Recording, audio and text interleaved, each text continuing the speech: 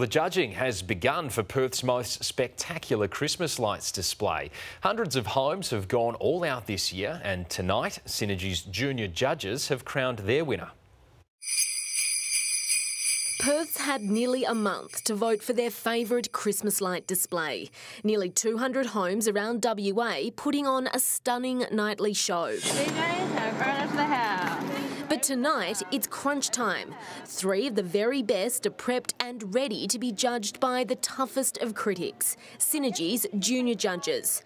First up, Steve Churchman's house in Currumbine. He's spent nearly 13 years building up this display. All the characters are handmade. What have you given this place for that? A 5. Why have you given it a 5? I really like it. Well, for lights, I've written 5. And why have you written it 5? Because the lights are like amazing. They're yellow, they're blue, they're red, flashing. The kids, really. The smile on kids' faces when when they're here. Not all the judges are sold on Santa. Very creepy. Why is he creepy? Because when he talks, it just creeps me out. But for the most part, this house is a strong contender. 5. 5. 5.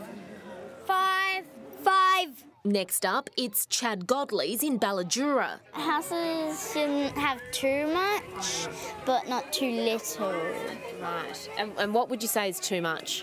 Like, probably this much, and the other house. Right. So there is such thing as overdoing it on the Christmas lights? Yes. But this Christmas light enthusiast doesn't agree. He started putting them up 3 months ago, determined to outdo his festive competition. In Banksia Grove and all those areas, they've really stepped it up, and some of them they've got streets full, and it's amazing to see. 5. 5.